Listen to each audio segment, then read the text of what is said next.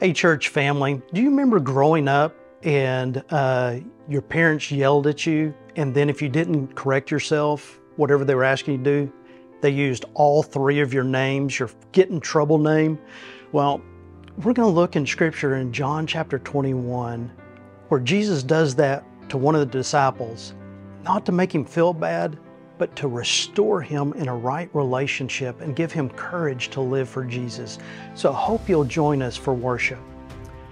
You know, at the link below, there are some things that are going to tell you things that are coming up.